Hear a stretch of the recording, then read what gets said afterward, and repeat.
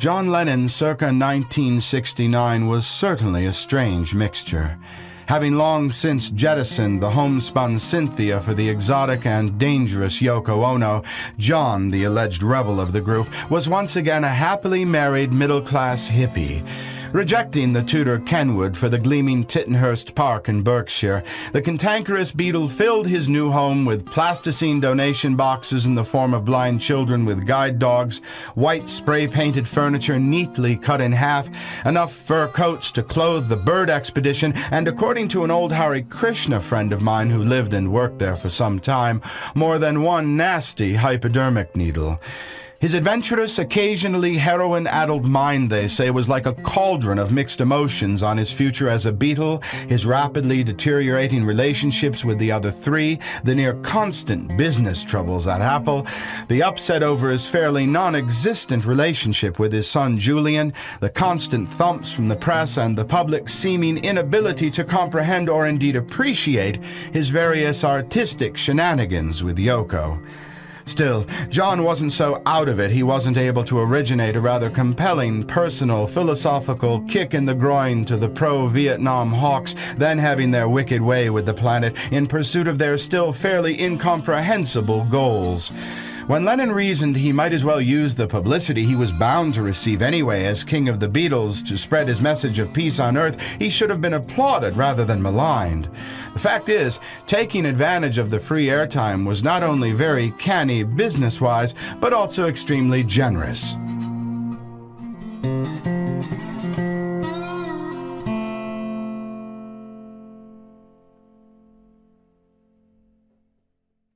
Throughout 1969, Lennon was extremely close with Appleman Derek Taylor. In this interview, listen carefully and you'll hear both Derek and Yoko adding their 2 cents worth. I can never go anywhere without being attacked. And then I think, well, if you really wanted to, you could shave your hair bald, shave off your moustache, and go to Egypt or India. So who are you kidding? You know, we say, well, I want to live in England because I was born here. Then I wouldn't be myself, that's the reason I give. But if myself wants incognito so much, myself would be that bald, shaved man in the middle of India. So that's like losing identity too. So that's like, you know, works out 2 ways, doesn't it? Yeah, so that's where it's at, really. Of course, there isn't Beatlemania going on, and because I'm acting more naturally, whatever that is, I don't have to keep up any image, you know. I mean, I'm acting as an artist now, as an individual, and I'm not responsible for Beatles' image or anybody else's, and I don't have to sign autographs unless I feel like, you know, and all that. So they're beginning to accept that, you know. There's 1 or 2 people get uptight and things like that. I just have to stop it, because as a Beatle it was either sign everything and be everything they wanted and always smile and always react to high and all that, or we went the other way, which was hiding and wouldn't see anybody, wouldn't see the press, kept the gates locked. Yeah. But now I do it on whim, you know, just let it roll. The only friends I got are the sort of the Beatles and the Dereks and the Neil and the Peter Brown that have been with us over the years, and a few more people I've picked up, you know, here and there. But people can be hangers-on and friends, you know. I've had hangers-on that have been friends that have dropped off, you know, because we didn't have enough to give each other. I must have something from a friendship, you know. And we picked up a few new ones sort of from Yoko's side of life that are so determined not to be hangers-on. They don't want to know. They pretend Beatle doesn't exist. Well, Derek sort of put in a nutshell the other day, really. He said a good, intelligent friend, whether he worked for us or not, which he would be, you know. I mean, there's certain things I'd ask him advice on, you know, and discuss with him, or be pleased to see him about, you know. But you've got to have a hook in friendship. It's not really enough just to. There's got to be some good thing you can get going on it. Yeah, when you're older, there has to be, because when you're younger, all it needs is somebody to go to the pictures with, you know, or get pissed with. But when you're older, the relationship's got to sustain through a few years, you know, that I could go away for 4 years and come back and relate the story to Derek, and there wouldn't be a big gap between us. But sort of hangers-on would have lost, they would stay at the level they were when we last had them hanging on. You know, they sort of, the glory rubs off on them and they turn into sort of something or other, and they go off into swinging London, you know. But I'm a sucker for people, you know. I'm not very good at, I go by people's faces, and if they look straight, you know, I just believe in them, and I've had a lot of bad experience like that, you know. But it hasn't hurt me too much, just sort of, oh really? Yeah. Is that what they wanted? You know, and all that. And so between us we try and watch for it. We discuss everything in minute detail, you know. But it's good About everybody we meet, and you know, what do they want, or they conning us, because I've been conned all my life, you know, since I was a Beatle. When he said the Beatle that he went through, he merely meant the Beatlemania, you know, era, you know. But I think everything has a natural course, you know, and when it's necessary they exist, you know. When it's not necessary it goes. So the fact that it's going on means that there's still that necessity, and it's good, you know. That's good. Because the Beatles are always discussing, should we go on or shouldn't we? Why? What are we together for now? And when it gets down to it, I like playing rock and roll and I like making rock and roll records. Now I have either a choice of, if I want the whole LP to myself, is to get a few musicians together. Now I know that I've played with other musicians, just very rarely, but I've occasionally played with them. It needs some work together to get anything good going. You know, I don't like session men at all. I try not to use them. I don't like violinists or anything these days. I try not to use anybody but the Beatles. And if I wanted to make a record, I'd choose the Beatles. You know, I can say to Ringo, give me Bebopalula, you know. So therefore, we've got that going, you know. And even from a commercial point, when we discuss it, we think, now, what's the biggest selling name, Beatles, or John Lennon and the Fabs, or George Harrison and the Fabs? Where's our biggest market? Is Beatles. Who are our closest friends? Beatles. Who do we have most arguments with? Beatles. So Beatles is it, you know. Brian Epstein, though invaluable to the Beatles in the early years, was quite frankly rather a pain in the ass to the boys as time went by. This because of his unhappy homosexual relationships and losing bouts with alcohol and drugs. In this telling piece, Lennon comments on the fallout of Eppie's untimely death. I don't think of him very often, you know. I mean, he's missed when we realise we have to think about all the business things, you know. But I'm one of those out of sight, out of mind people, really, you know. I've got a built-in resistance to sorrow, you know. I forget things the next day, which is lucky. I remember odd things from way back, you know, but really I've got a good sort of, whatever it's called, you know, the buffered, protected thing in my mind. I just hopped into this bag Nothing with is Yoko. foreseeable, is it? And it's, you know, it's always changing. So we just keep changing our bags, but if the bag gets bigger, that's the bit. That's the bit, you know. I mean, I got out of one bag, like a Beatle pop bag, and we've said this many times, she got out of an avant-garde bag. We got into a bigger bag, and so there's more room to breathe. And so it's just keep expanding the consciousness of the bag. It's like trying to explain a flower. We know what peace is the opposite of war, you know. We're also talking about peace of mind, you know. So it's a bit hard to define a flower, you know, but we all know what it is. Oh, so peace is a very simple concept, isn't it? I mean, you know, if anybody who tries to intellectualize it or something, and then they might just sort of deform the idea, but as long as they're honest about it, everybody knows, you know, really. See, all we're trying to do in a way is to make people aware that they have the power to have peace, you know. Like, we have the power to prevent Britain being involved in the Nigeria-Biafra war, you know. The people have the power. We put the politicians in there. But we believe the myth that's being created that we need these grand old men, the village elders, you know. And it's got to such a state that the village elders, like in all tribes, have got it so sewn up that nobody can get a word in, you know. But it's only a matter of us revolting without creating havoc and just changing the methods, you know. Because if the youth are hipper than we were when I was a youth, I know that just from meeting my cousins and odd youths I've come across, you know, they're much hipper than I was as a kid, and I thought I was pretty hip. So I think there's more of them understand it than you imagine. It's like in the disc poll. That was an amazing thing, you know, an amazing intelligence of some of the kids analysing or whatever of what we were doing, Yoko and I. And that was 12 and 14-year-olds, you know. So they're not. So the thing we're aiming at really is partly that generation, because if they realise they can do it, and they can because they will be it, they will be the establishment, then it's up to them, you know, and they can't sit back and blame the chief of the tribe for attacking the next village, you know. They can't do that anymore. It's their it's all our responsibility, you know, and that's all we're trying to get them hip to. Is it's like in the old, you know, all the workers pre-unions didn't believe they could ever do anything about it. It took how many hundreds of years for them to think, now if we all stop work, what's he going to do about it, you know? And that's what we got to do about peace, you know, whether it's all stopping work or whatever.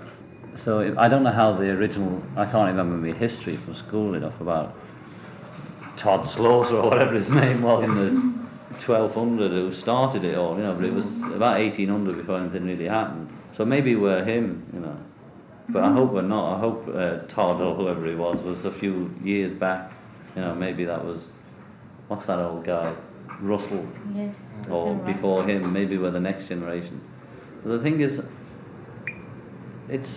we're so far removed from it. We're a bit nearer with Ireland going on, you know. But apparently even in Nigeria, the people there are so sort of blasé about it. They don't really feel as though they're at war, you know, it's not harming them. So all we're trying to do is make them aware. You really have to make them aware. All the people are dying all the time. Because you see, it might come to you, you know, that's the thing that you don't realize, you know. Like, we were saying that all through this peace campaign, you know, like, well, it could happen to you, and you don't really feel it. Now, we went through the same problem, like we were in a car, you know, we never thought that we'd have a car crash, you know, and we had it, you know. It was a really frightening experience, and we thought, well, it can't happen to us, you know, but it did, you know. And when it comes to that, you know, I mean, you know, the ones who died, you know, will have no words, you know. So usually you don't really feel the effect because the dead ones don't come back and shout, you know, and it happened to me and it's going to happen to you too, you see. It's really very scary actually. I mean, like in Biafra and all that, all these people dying every day, you know. And meanwhile we're just sort of sitting here and, you know, intellectualizing things. There isn't any country that hasn't attacked somebody else, you know. There's very few. Exactly. There may be one or two tribes, you know, or something. Oh, So there's okay. nobody has the authority as a country to talk about peace. Certainly not the English. We're in the same boat. But I mean, you know. at least this generation, our generation of Englishmen, can pass on to the next generation of Englishmen that what our fathers did was a lot of fascist killing, you know, and not to be conned by the British Commonwealth and the Daily Express and probably the Times too. You know, all we've got to say to our kids is, because all we got as kids was Empire Day and yeah, all that. I mean, and the Beatles played the British Legion. Can you bring these guys some tea as well, please? Oh, I see. Made any, but it takes a long time to set. Yeah, I'll have it at home. So there's none of us have any right to talk about peace, you know, because I've beaten people up and I've fought with Yoko, you know. But I prefer peace. I prefer myself in a peaceful situation, and I prefer my friends when they're peaceful, you know. And you got to start somewhere, you know. Yes. That's the bit. You just got to start somewhere. Only the violent ones knows the value of peace. You know that bit, you know. I mean, yes, I mean, there's no eternity unless, you know, there's death, you know.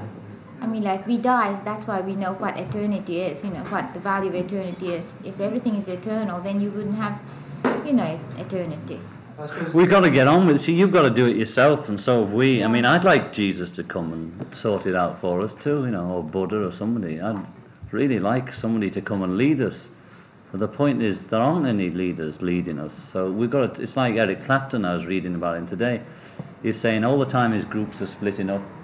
And it's partly because Eric and Ginger need to be led, and the responsibility of being the leader is too hard for him, you know, but he must get it together and lead the group if he wants to be Super Eric and all that, because that's the only way to do it. And that's how we all got to start leading instead of just following like sheep, you know.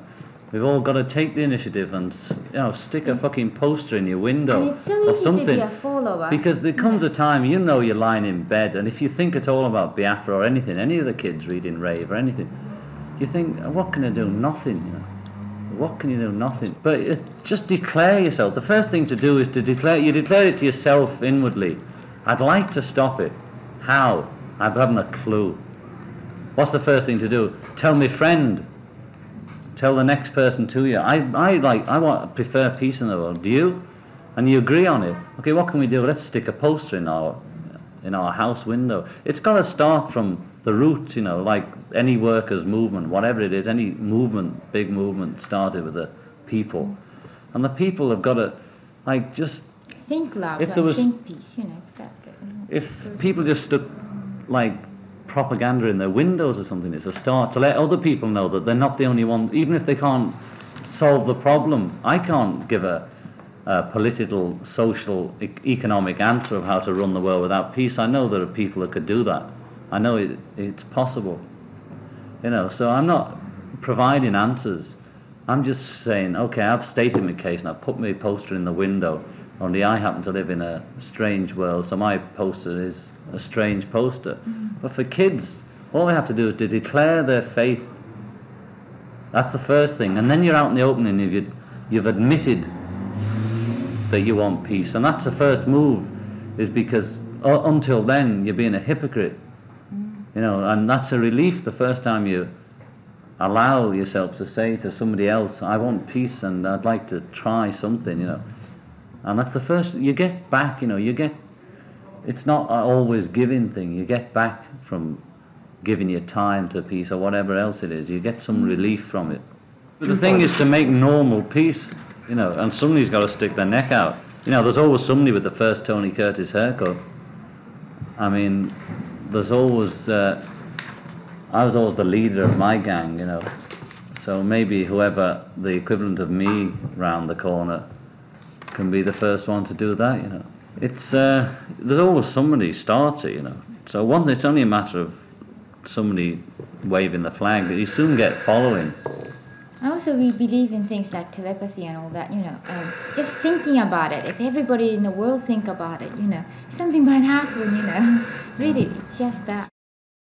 Here John explains his overall mission and the heretofore unknown Lennon philosophy of something called hairpiece. Yeah, we can do it at eating or something like that. Hello. Hello. Hello, fine. Yes, thank you. Sue Martin from the Observer. Oh, hi. Hi. Hello. Very pleased to meet you. Hi. Nice to meet you. Pleased to meet you. Pleased to meet you. Hello. Rob, my name? Yes, how do you do? How do you do? How do you do? Pleased to meet you. Oh, it's a... Hello. How do you do? How do you do? Why are you... Just sit down, make yourself comfortable. Tell me, why are you staying in bed? We're going to be here 7 days. We might just change ends and look out there if we're going to be here. Every morning we're making new sets. Yeah. Is that right? Yes. Staying in bed 7 days. Because for peace. For peace? Yeah. It means bed peace? Yes, well, an event is called a peace, P-I-E-C-E, but it's a pun. And hairpiece? Hairpiece is to tell people to grow their hair for peace until we get peace, maybe. Just keep growing it, all the hair you have. This is our way of protesting the violence in the world, you know. Rather than marching. Violence in Vietnam and... Violence in London, violence in Amsterdam. And now Mr. and Mrs. John Lennon in bed together at the fabulous Hilton in the heart of swinging Amsterdam, 69. Peace to the whole world, but mainly aimed towards the youth of the world, and especially the youth that are interested in showing their opinions or having their opinions seen. And we're appealing mainly to people with violent inclinations for change. We believe that violent change doesn't accomplish anything, nothing not in the long-term view, because over 2,000 or 3,000 years, or however long we've been going, all the violent revolutions have come to an end, even if they've lasted for 50 or 100 years. And the very few people that have tried to do it our way, unfortunately, have been killed, i.e. Jesus, Gandhi, Martin Luther King. But I think possibly the edge we might have over them, I don't think in terms of awareness or consciousness, is particularly just the way we might escape from being killed or shot, or whoever joins us in this our evolution, is that we have a sense of humor, and that the worst we can do, or the least we can do, is make people laugh. Yeah. And we're willing to be the clowns of the world. And if the world was a party in which it was mainly depressing or serious in one room, that we're the people that come into the room and change the atmosphere of the party and make it a bit happier. And that's But this is the only way you think life can be changed. I think so. Because you have many things about life you see around you don't like, you dislike. Yes. Can you give some examples? You say, well, we're mainly anti-violence, and all forms are anti-suppression.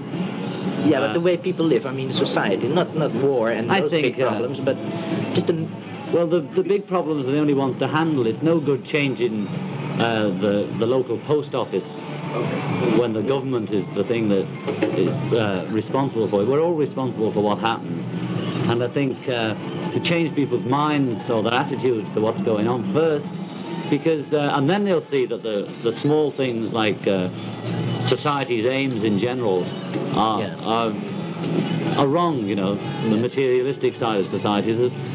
We don't have to live with 10 cars. There's no object in having all the things that we're programmed to want by government and by business. Yeah. We don't need all those things, and it's no good writing to me and say, well, you've got them.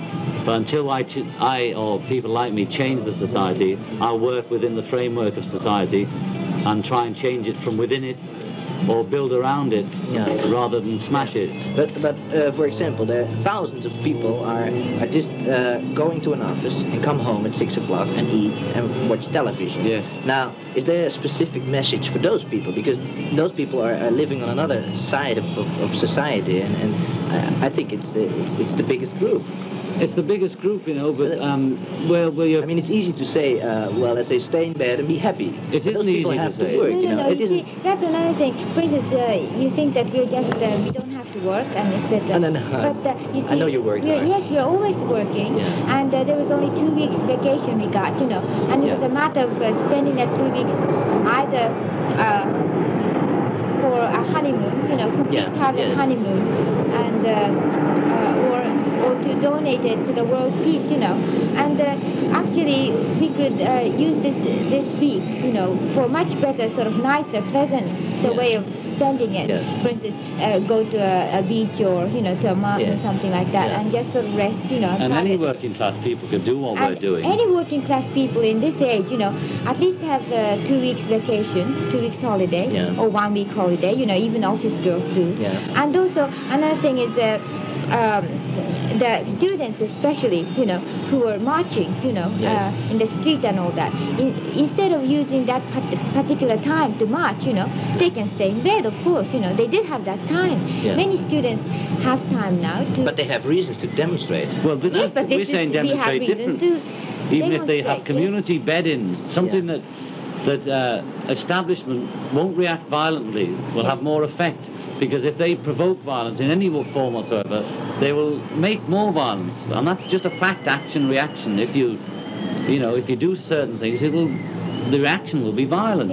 I mean, say anybody can grow their hair and have a permanent living demonstration of their protest against society. Any office guy can grow his hair. Okay, he runs the risk of being thrown out of his job, but if he wants to change the world, he's got to either get in the street and protest with the students, or he's got to make some kind of protest. If he can't sit back and wait for the change. He must be part of it.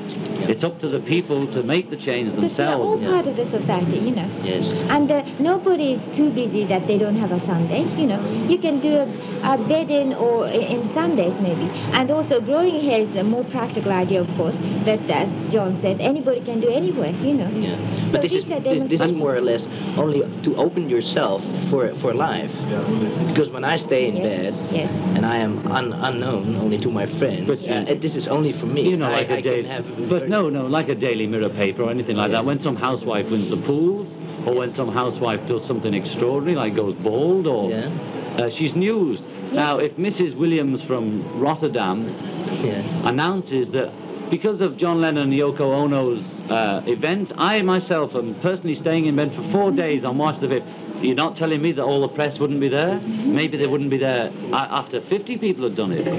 But the initial, anybody can do it. From now on, we've said, here is a way of protest for people who don't want to go on the streets particularly, or for people who don't want to be violent about it. Now, if any ordinary office guy or anything can do that and announce to the press, all he's got to do is ring up his local paper and say, you know me, I'm the one that lives next to the garage. I'm staying in bed for 2 weeks and growing my hair. Their paper will be there, you know, and maybe not as many newsmen as we do, but if people did it in individual cities, towns or villages, it would be known. And if they don't want to do that, they can grow their hair. And if they don't want to do any of that, well, then they'll have to wait till other people do it for them. You know, but if anybody who's interested can do what we're doing, you know, it's not a case of having money and doing it in the Hilton. This was the most effective, functional way for people of our style to do it. But I'm saying if I was a student and somebody did it, I saw somebody like me doing this, I think I could soon think of new ideas or new ways. This is just a symbolic event. Bed, I mean, you could do it literally in bed or literally go your hair, but what we're really saying is try other ways, you know. Let's not forget about the peaceful ways of doing things because Gandhi was shot and because Martin Luther King was shot. Let's not forget what they were preaching and that they are heroes of the youth as well as the other heroes they have. And just remember that side of life, and that everybody seems to be getting a little too serious. You know, I'm sure the world is serious, but it's always been serious, and the problems have always been the same. They may be in different proportion now. The problems are the same, and people are a little bit too serious, even the youth, you know. And there is time to laugh. There's no reason. They watch TV, they read papers, they laugh. They can make use of it. Make use of the time if they want to do something. So this is also a way to attack the certain power groups in society, or do you think that there must be another way to change that establishment and all those things?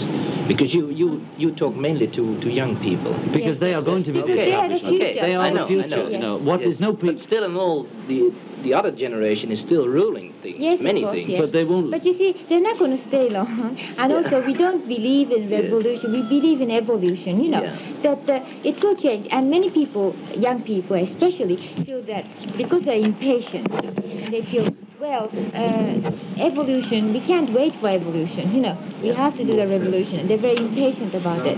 But I think that because of the development of the communication media, you know, that 10 years now is like 100 years in 19th century, you know. It goes very fast.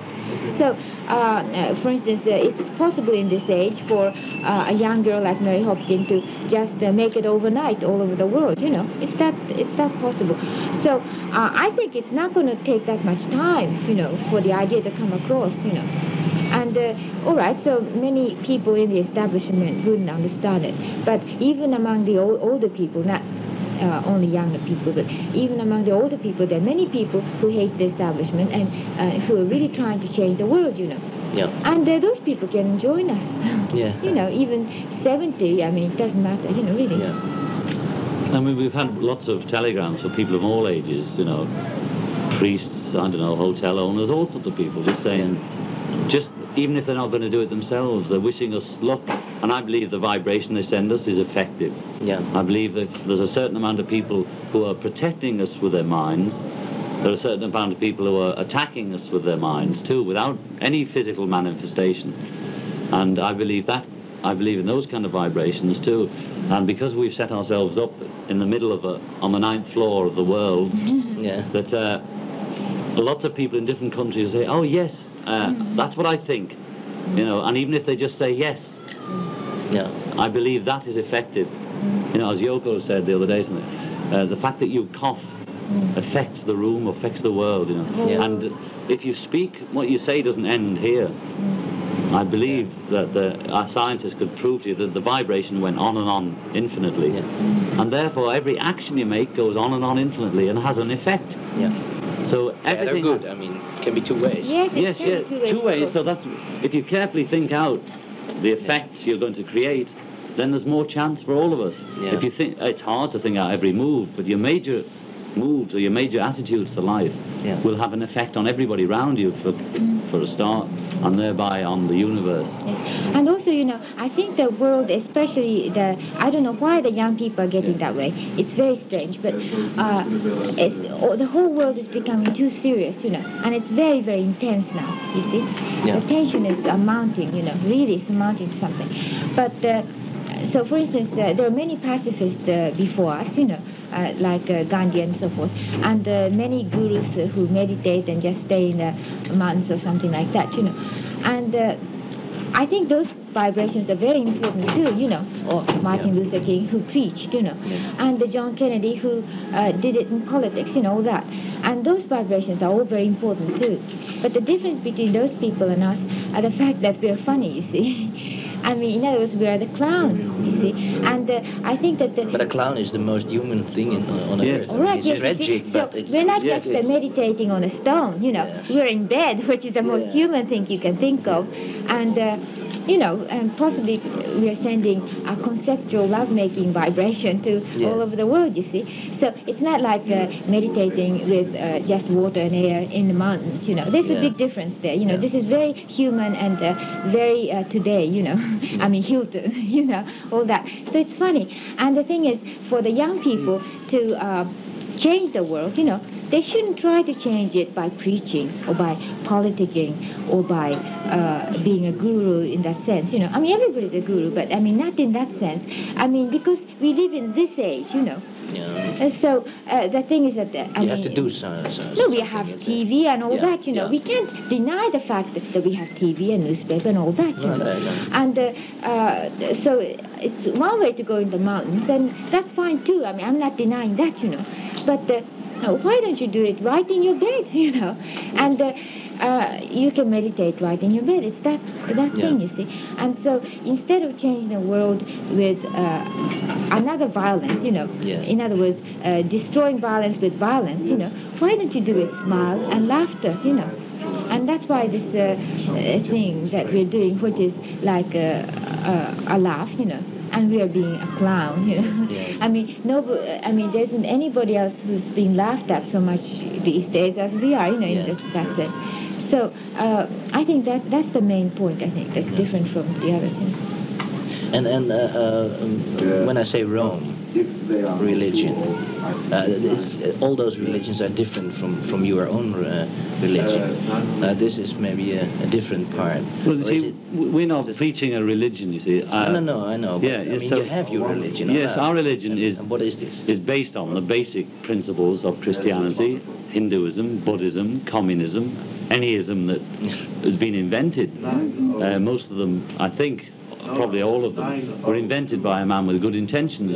It's the distortion of the facts that we're against. And where oh, beautiful. I thought it was enough. Yes, for the camera, yes. Starts raining. And so we are Christians and Buddhists and communists, we believe the message was the same throughout the world, But before you thought over all this, you were Catholic or? No, I was. Well, we went I was grown up as I was brought up as Church of England, which means you lived in England, that's all, and went to the local church. I went through all sorts of phases, and I'm sure John has too, In other words, this is typical of this age, you see. Because everybody goes through, Das Kapital and the Zen Buddhism and, everything, We read a lot, I mean, everybody, that is. So this is the age where everybody gets acquainted with all sorts of isms, And, all right, so the major point about us, I think, is, for instance, John's idea is this one piece called Built Around It, which is a little art piece like this, And I had many instruction pieces, which is for other people to add on so the object becomes growing, But they were, I don't know, I wouldn't say that they were mostly destructive, but they had a certain kind of tension about it, that sort of becomes isolated, and exclude others from this piece, it's that bit. But John made a piece well, he didn't make it. He picked up and just put his concept to it, probably. But the thing is, he just said build around it, Yeah. which is to build many things around it, not destroy this and make it, Yeah. but use this, you see, as a function and build around it, Yeah. And I think it's typical of John about that. But that's what we're trying to do in a way, Yeah, but this all is connected with religion. How No, it's not connected with religion. What I'm saying is that... do you use the word? Do you use the word?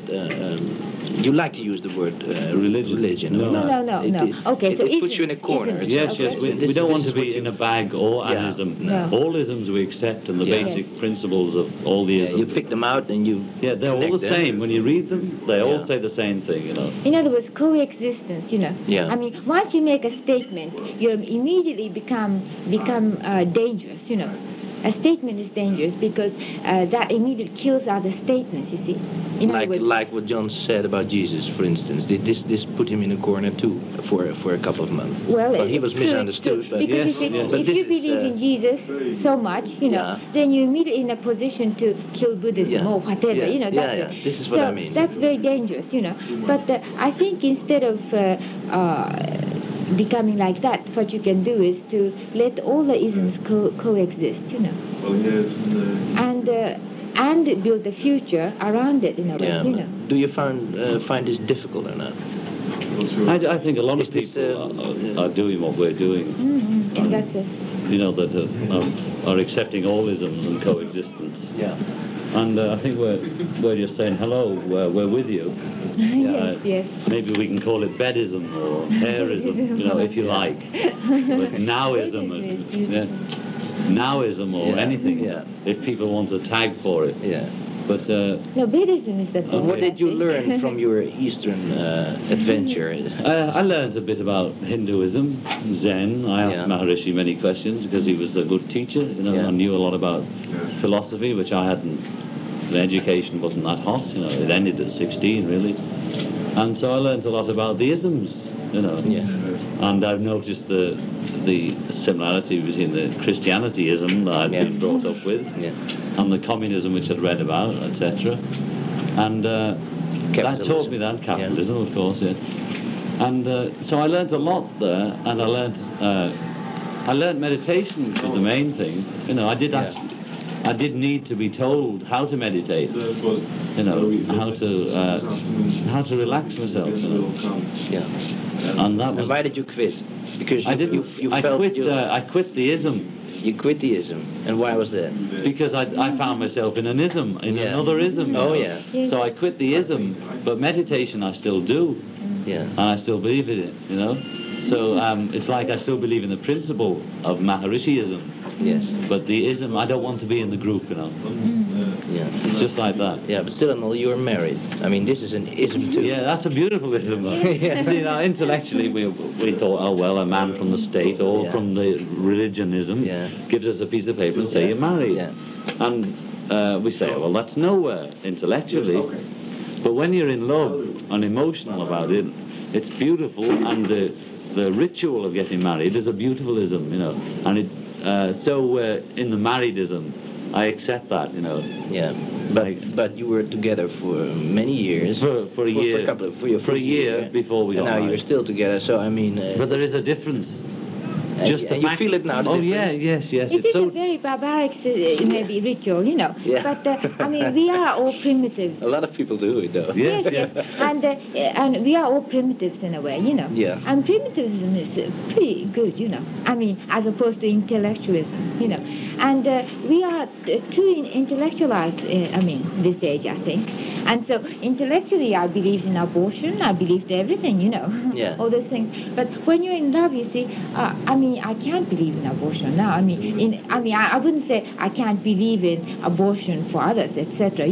But simply because I'm in love, I wouldn't. If I ever get conceived again, I don't want to kill the baby or anything. All that. Yes. Just because of love, So through love, both of us are fantastic cynics. And you can call us sort of academic intellectuals or whatever. Anyway, we all are. But through love, we were able to see something beyond that. Which is sort of some kind of primitivism, I think. Yeah, but I mean, it's funny that you react against establishment by doing things like this. Yes. But on the other hand, you stick together with them by marrying, because this is what establishment does. No, establishment didn't create that first. It would be more consequent when you say, well, we are in love and that's all. I mean, there's no reason for us to marry. No, it's almost like this. But we wanted to marry, you know. I mean, we weren't going to use this. You know, that's the difference. I mean, when we say coexist, people should be allowed to marry or not marry if they want. Yeah. I don't think people should be ostracized for being illegitimate. But we can't do this on in Parliament alone with a law that says you may be homosexual, or you may homosexuals may get married, or you may live together and the child has all full rights. You can do that. It doesn't change people's attitudes. You know, homosexuals aren't blackmailed in England, but they still have a pretty hard time. You know, so you must do it by law and by changing people's minds. If you could change their mind first, I think it'd be better. Then the law wouldn't have to exist. You wouldn't need the law to tell you it was all right. But I mean, then we should be allowed to get married or not get married in equal status. If we want to be married in a church or by you, you know, it should that should be functional. If there'd been some way that we could have said, John Lennon and Yoko Ono hereby announce they are married, we possess each other, that would be enough. If the state would not take her away from me and send her back to Japan, for instance, or not allow her certain rights as my wife, you know, there's lots of functionism in the establishment's marriage system, and I think, okay, break it if you like, but for me it's better to take the marriage system, then break it from the inside, and then break it from the inside, because obviously we've broken it by living together for a year, conceiving and losing a child before we were married, having a honeymoon before we were married, then having a honeymoon after we were married. So we've done what we preach, in a way, is that we've built around the establishment's marriage system.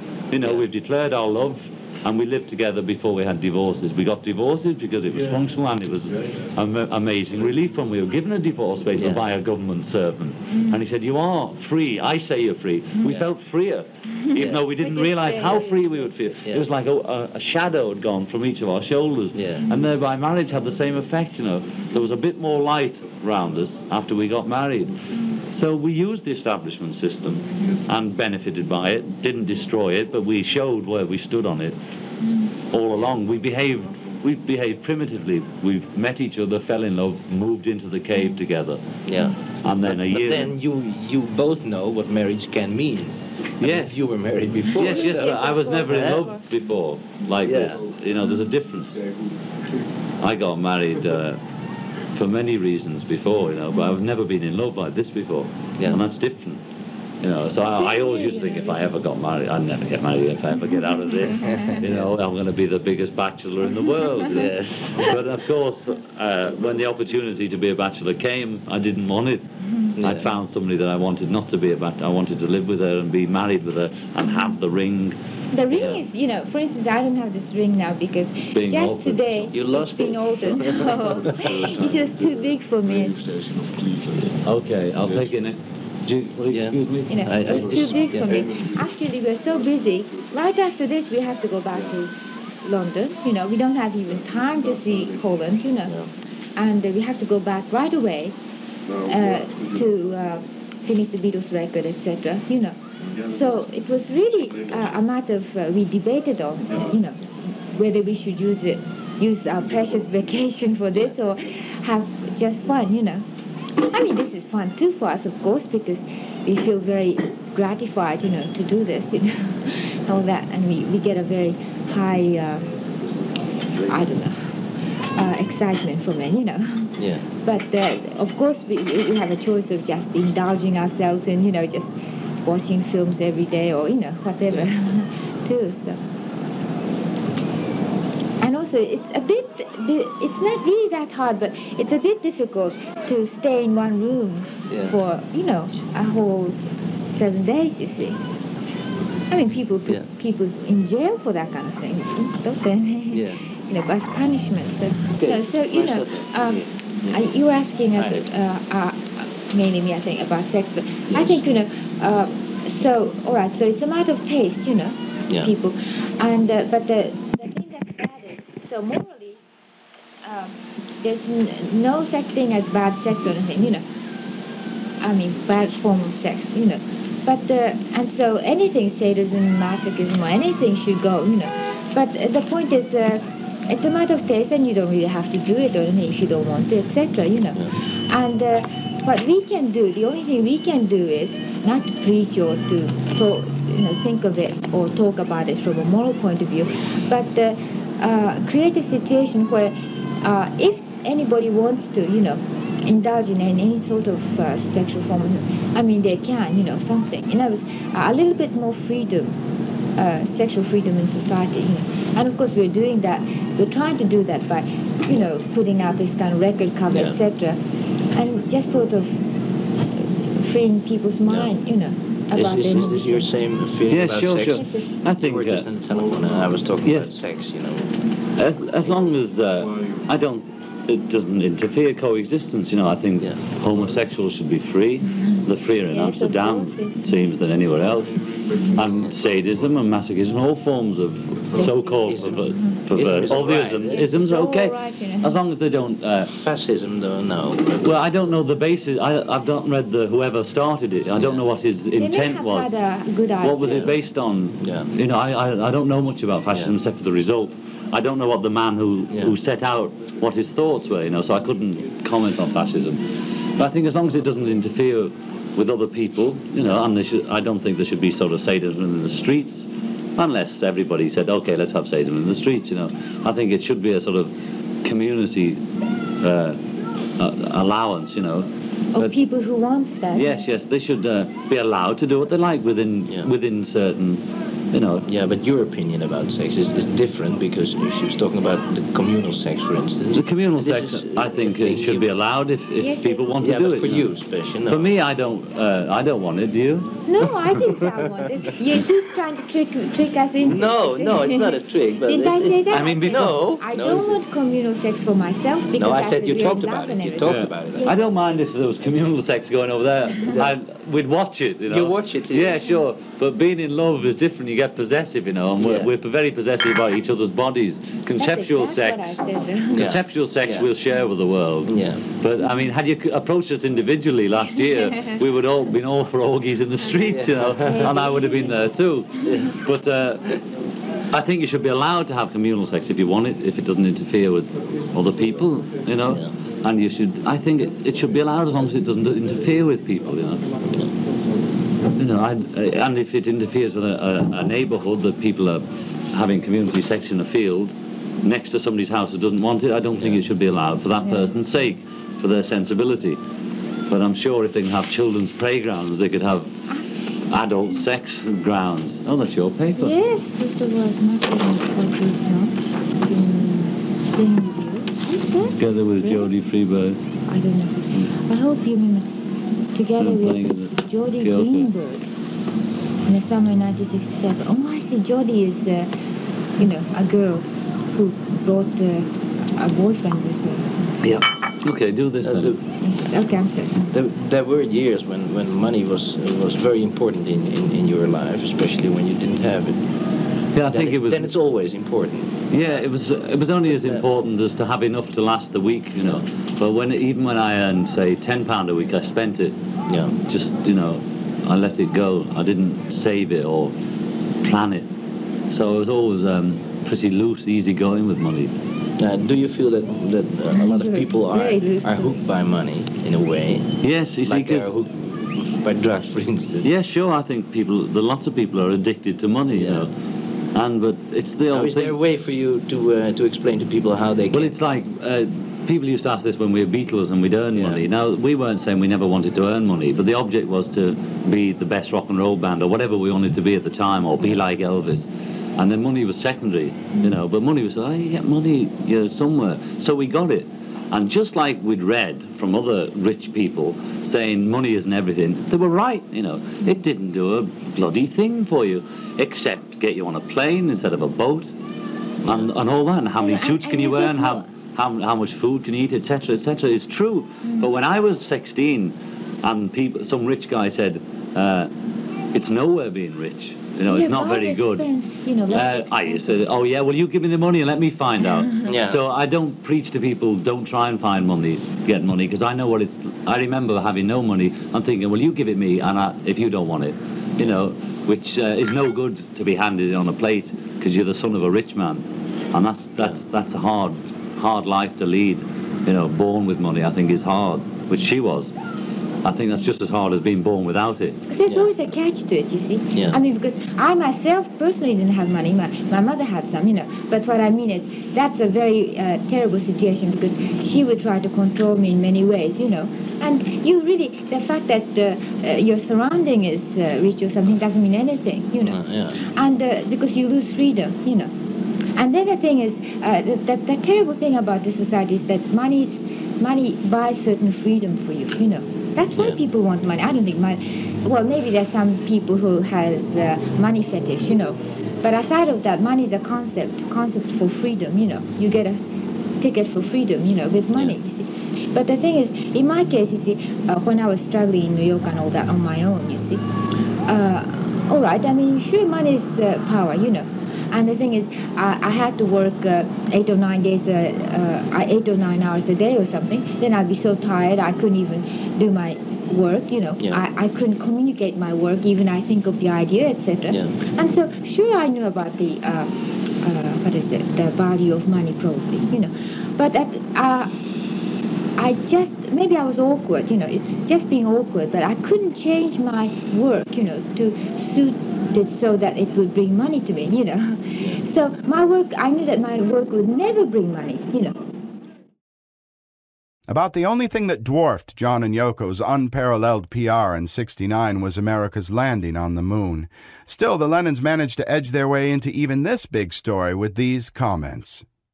I was just thinking, oh, I hope the Americans are not going to start getting aggressive again and feel imperialistic about this event and make a colony out of the moon, which they usually do, you know, just make a colony out of anything that they can lay their hands on. And that's one concern. And the other was, I thought, oh, well, maybe, you know, something interesting might happen, you know. But I mean, not to that sort of, it's not like a fantastic dimensional change, you know, it was that was the greatest fear I had about, oh, are they going to colonize again, are they going to start getting aggressive again? Oh, the positive is, you know, that's not the word for it really, but I mean, the other side of the feeling was, okay, so America at least was still together enough to do that, you know, because I mean, the States doesn't have much reputation now of being together, you know, but maybe this was just another aggressiveness on their part, you know. They might use this immediately to, you know, their propaganda and all that. So that fear, you know. It's done them good politically, and because of the fear that the Americans had that the Russians would take it and bomb them, and the vice versa. It's just all that, isn't it? So I was hoping really they would have both landed there at the same time, you know. They've been planning it since they got rockets from the Germans, haven't they? We all have dreams about going somewhere, etc., you know, I mean, the stars and the moons and all that. But I mean, nothing is really going to be practically done unless some scheme is really pushed, you know, especially in America. I mean, I'm sure that, you know, there was a big government push, you know, behind it. So what do you expect? It was verified by what the Kennedys or the Johnson said, okay, let's really push it, and they really pushed it. And they had to sort of come up with the goods within so many months, and they did, you know. So it's just a matter of them all deciding in America, the whole nation really, yeah, let's do it, and they did it. Oh yes, it's a well, you thought of it because you read all the science fiction books, you know. Yes, all the children dream about, isn't it? I mean, going to the moon and all that, so... Of course, I mean, the government didn't think about it. I mean, it's the children who thought of it, you know, before the government, you know. Geoffrey Giuliano is the author of some 30 internationally best-selling books on the Beatles, John Lennon, and other iconic musicians of the 1960s. In 2006, his book, Paint It Black, The Murder of Brian Jones, was made into a film by Stephen Woolley and Nick Powell entitled Stoned, The Wild and Wicked World of Brian Jones. It remains a cult classic and the only film bio of the Rolling Stones. Giuliano is also a veteran journalist, having written for dozens of high-profile newspapers and magazines, including The Sunday People, The Daily Mail, The News of the World, The Mail on Sunday, Playgirl, and Rolling Stone. A noted film actor, Giuliano starred in such movies as Vikingdom, Scorpion King 3, Jules Verne's The Mysterious Island, The Fifth Execution, Far Cry 3, Fire Desire, among many. In addition, he hosted the long-running North American syndicated radio series, Geoffrey Giuliano's Roots of Rock, for 5 years, as well as pioneering the audiobook industry in the 1990s by authoring, narrating, and producing over 250 original, non-book-based, interview-driven productions. Giuliano's publishers included Random House, HarperCollins, Delta Entertainment, Durkin Hayes, Playaway Audio, Speechworks, and B&B Audio, among dozens more internationally. In 1998, Random House acquired his firm Tribute Audio, for which Giuliano acted as CEO and publisher for 5 years.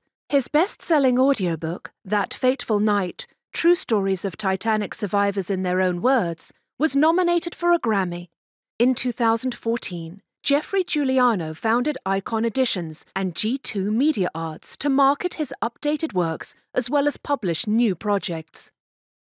As a visual artist, Geoffrey has been showing in galleries across America since 1977, garnering impressive reviews. His first professional assignment was designing several T-shirts for The Who's Pete Townsend in 1976. Geoffrey also designed and illustrated many of his original rock biographies for the biggest publishers in the world from 1984 to 2006, as well as designing for his pioneering record label, Samba Records, in the mid-1990s. From 2006 to 2011, Geoffrey was also the primary designer for the French fashion house Cotai. When Giuliano first conceived of creating his own literary imprint, Icon Editions, he became responsible for illustrating and designing 35 book covers, several hundred CDs, DVDs, as well as dozens of promotional posters, and eventually an entire collection of exclusive fashion and art. The expansive Design by Giuliano brand grew out of Geoffrey's impressive commitment to the arts and is the culmination of a lifetime's work by an extraordinarily talented and determined Renaissance man.